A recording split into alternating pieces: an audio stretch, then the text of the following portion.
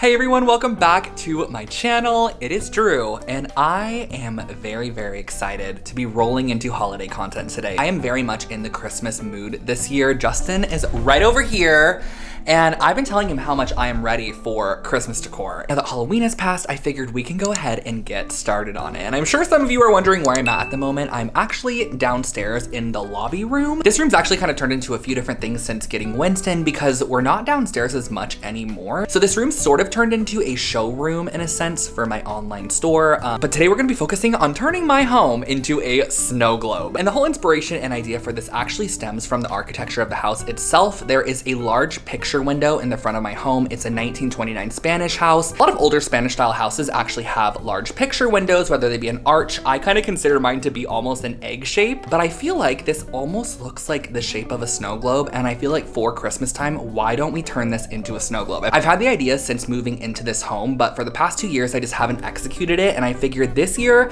we are going to do that. One of the main DIYs that I want to do is actually one that you might have seen in the past, and that is using plywood to create these large cutout shapes, which I'm going to actually illuminate from the backside to make them look silhouetted. And this is sort of just going to enhance the snow globe effect of this space. So stay tuned until the end because you guys need to see how this turns out. I think it's gonna be so great. And I've never actually decorated before in my entire life the outside of a house for Christmas. Like even when I was younger, I feel like my dad was the one that kind of hung up the Christmas lights. And ever since moving out, I've lived in apartments and I actually have a home. So we are going to go all out this year. So the first thing I want to do is prep the downstairs lobby room a little bit. And like I had mentioned, this used to be like a functional living room slash entertainment base that we had for all of our friends.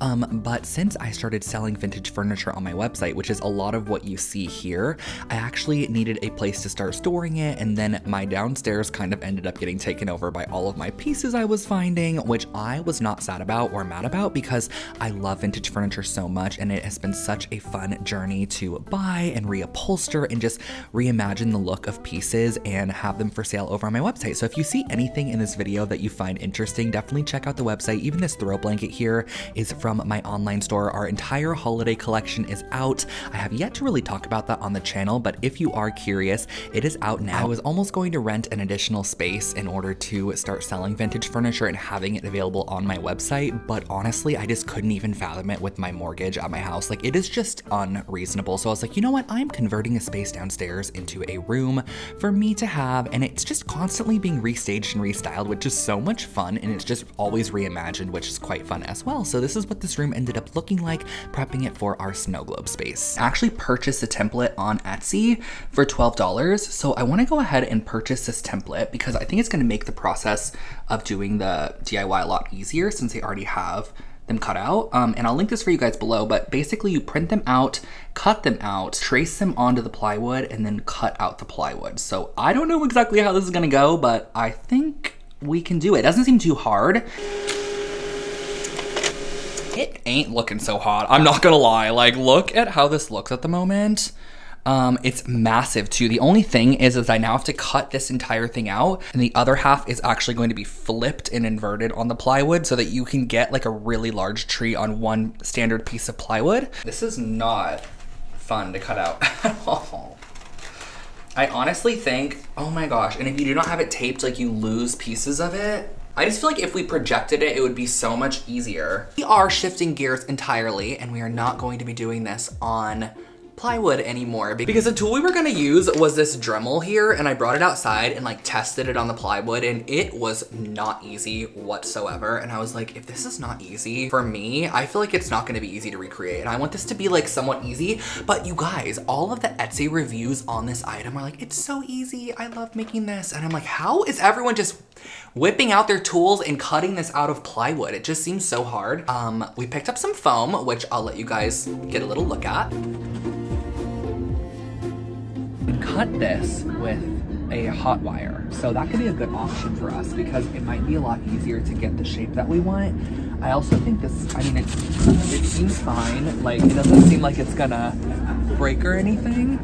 And it's just leaning up against my house in Los Angeles. I don't know if I would recommend putting this in like a very snowy area or like you get like a ton of water or something. I don't know. Like, I live in LA, but I kind of gonna try this and see how it goes. We're actually just gonna use the silhouette of the tree that she designed and project it onto our foam boards, trace it on with a Sharpie, and then use a hot wire to cut it out of the foam. Before boring you anymore, let's just see if this works first, and then I'll give you a little bit more insight. We have projected it. This is gonna be probably our largest tree. Now, as you can see, I'm 6 feet tall, so this is gonna be about 7 once we cut off the bottom as well. It's this with a Sharpie, and then we're gonna use our hot wire to cut it out.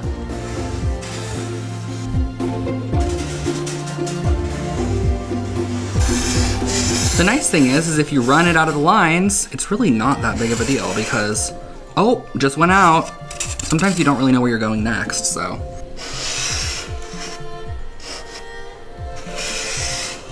All done with tracing one. And now we're going to cut it out and see how it works. Wow, it sizzles. Look at that.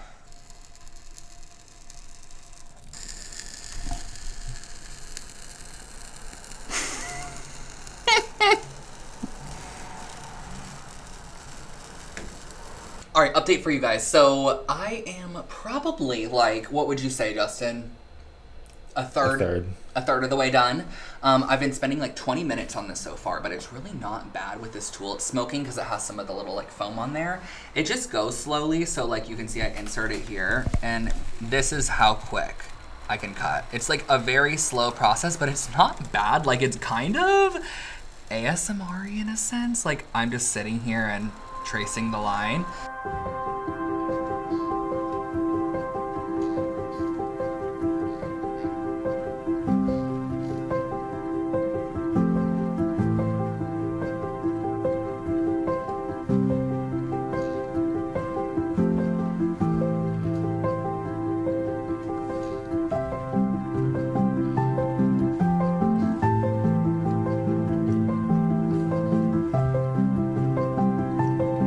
We have one tree. How long did this take, do you think? Like an hour and a half? Probably. Like, yeah, probably an hour and a half it took to cut, but we also think that the tool we're using, because it was like a $10 little wire cutter from Michael's, is probably not the best. But yeah, this looks so good so far. I love it. I think it looks great. I really like the thickness of this because it kind of gives like the appearance of almost like snowfall, I feel like, on top of it, because it's kind of jagged. So once we paint it, I think it's gonna be really nice. Last night I tried to finish more and I broke my tool, essentially. It only gets to 400 degrees. And so I ordered one on Amazon overnight. This one gets to 850 degrees. Let's see what's in here.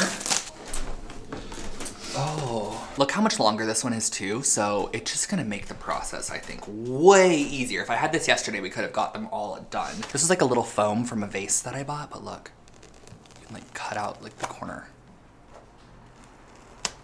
Oh my gosh, you guys, this one works so much better. It is crazy.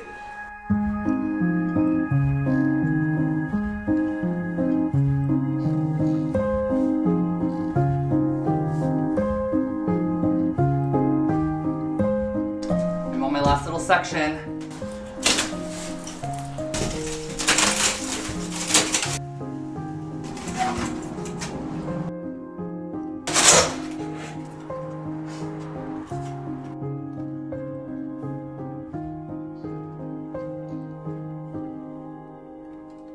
All right, it is time to paint, and we broke out the paint sprayer because I think this will be the quickest way to actually paint all of our cutouts over here. And I've had this one for a while now, and we've used it for many different things. I actually have another paint sprayer as well that's like a more professional one that I use for indoor projects, and this is like my craft paint sprayer. I'll link this for you guys if you're curious. I actually ended up getting a outdoor paint that was a paint and primer in one, so hopefully this can also help with the durability of our pieces. I matched it to the same color as my house, which is Soft Chamois by Benjamin Moore, and let's get to spraying these. I basically want to give them like a solid coat, so hopefully it's just like 2 coats on each and we should be good. For my paint, I opted for a outdoor weather protected paint. That's a paint and primer in one, but the outdoor paints are typically a little bit thicker, so I did go ahead and mix in some water just to thin it down for my paint sprayer. And I also matched it, I believe I mentioned this earlier, in the same exact color as my house. So during the daytime, it kind of has like a tone on tone look. You could definitely still see the trees against the wall color of the house, or like the house color. But then at night, it really creates that beautiful kind of silhouetted, simplistic, clean look. The piece of plywood that we were gonna cut out the trees from, I'm actually going to use to create like a snow globe base for the window. And that's just going to kind of create this like shelf cover. That's just gonna make it look a little bit more like a snow globe per se. And the great thing is that I need it to be 96 inches long, and this board is 96 inches long. So I'm just gonna do my cut quickly. We're gonna screw it together, slide it into place. And of course, there's someone blowing some leaves right now at 5 p.m. Now, traditionally, a snow globe does sit on a base with the globe on top, so I want to create somewhat of a base to go underneath the window, but it's also going to act as the support system for our trees to attach to. It's just a shelf. We're making it a shelf.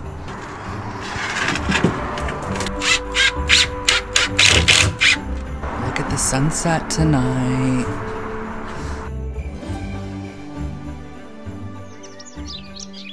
All of our trees have been painted and they look so good. I actually brought one in because I'm going to start putting lights on the back side of this one. This is the back side. The back side is going to be against the house, so it's not going to show at all, so I'm not going to even paint this.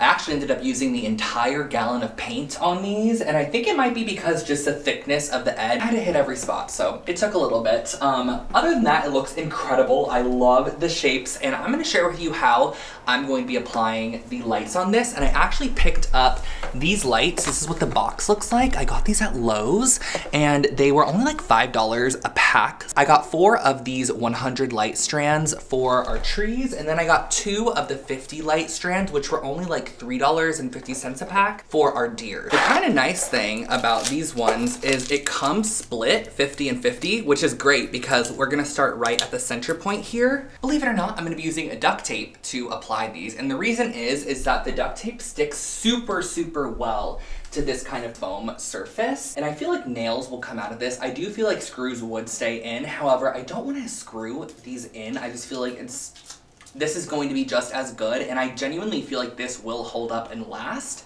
You can undo one side. This goes really quick. Just kind of like stretch them. Actually quite nicely fit, just like that. And then every so often, I'll just place a piece of tape that will hold that strand in place. And remember, this is all gonna be hidden, so it does not matter how messy the backside looks.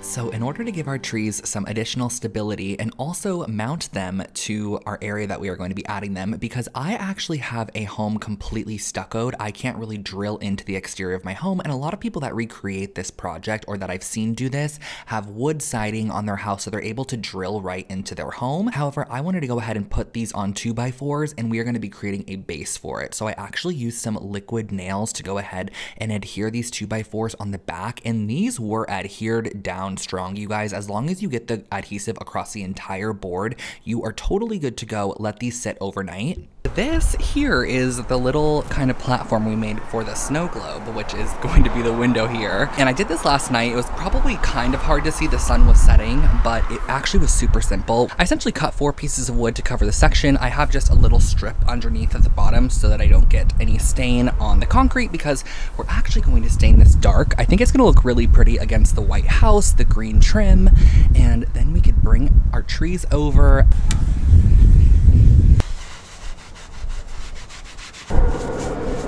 Cut down some wood. I have 4 pieces that are 24 inches, and then I have 6 pieces that are 36 inches, and these are just 2x4s, same wood that we used on the back of the trees.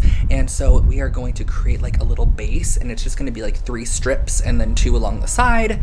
use some heavy duty screws to attach it all together, attach that then to the snow globe base over there. This base is super easy to create. I basically cut 3 36-inch pieces and 2 24-inch pieces. The 24-inch pieces are going on the end here, and the 36-inch pieces are going in the center, just kind of spaced out evenly, just like this, to create our base. And then we're gonna screw our trees and deer to this section. And I created 2 of these. That way I can go ahead and attach them into our snow globe base on either side, and I secured them in with about 6 screws each.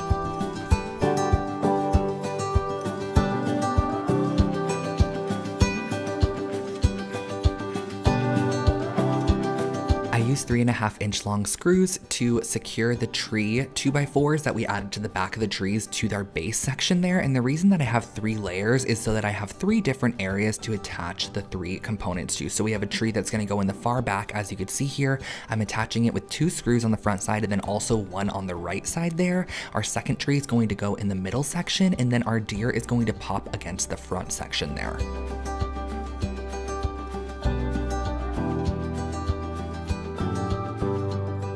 I actually ended up adding the 2x4 later on the backside of my deers to figure out where I wanted it to go. Added the adhesive, attached it on the backside, let it sit for about an hour and a half, and then I went back through and screwed this piece into the snow globe base. And that's what's gonna hold up the deer, because I wanted these to kind of pop out a bit more than they were. The palm tree is currently shadowed because the sun sets on this side, but we have everything mounted and it looks pretty good so far.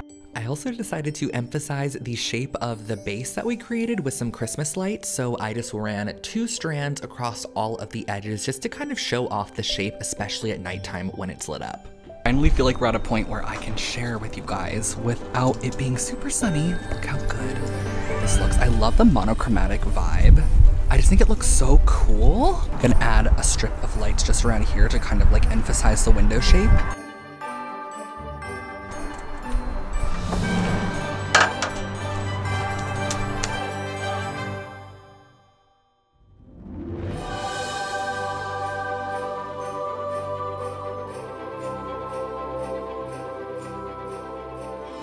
I want to go ahead and get the tree up before the sun sets. As you can see, it basically is, but I'm not going to decorate the tree in this video, I don't think, because I have spent like 2.5 full days on this, and I think I want to save some of the decorating for my Christmas decorating video. This is just taking me a little longer than I thought. I was planning on decorating the tree, but I think you're going to get the effect anyways with just the tree in the window. So I have like a little tree collar here, and I love taking these actually and inverting them. So they normally always are like this shape. I flip them like this, so that way when you put your tree in it, it kind of looks like it's in a basket, which I think looks a little cuter. And my tree is from Terrain. It is the same tree I've had for many years. I love this tree. No brillis, fur. No brillis. Look how gorge.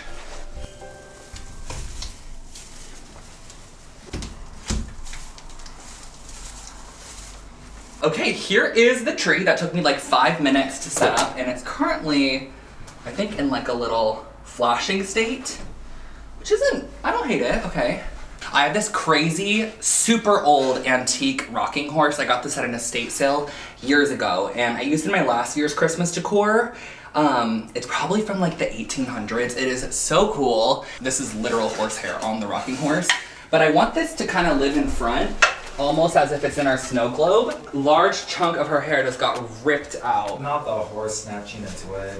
We're gonna need to repurpose that vintage horsehair. And guys, I think that that should conclude this. I think I'm gonna do a quick trip to Lowe's and see if I could find like any last minute like outdoor accoutrements, and then I think I can do the reveal for you. So why don't I reveal this snow globe transformation, indoor outdoor kind of vibe to you guys in 3, 2, 1.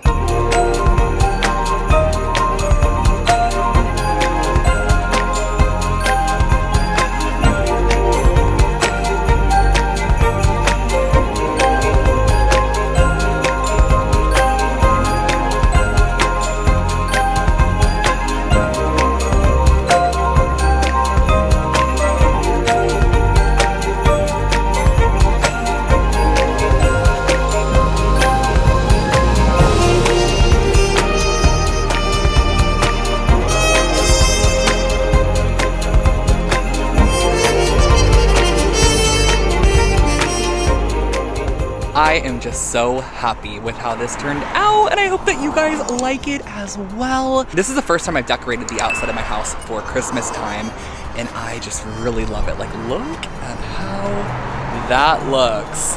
I think it looks so cool. It's supposed to emulate a snow globe. I just love the silhouetted trees, the deer, the elk over here.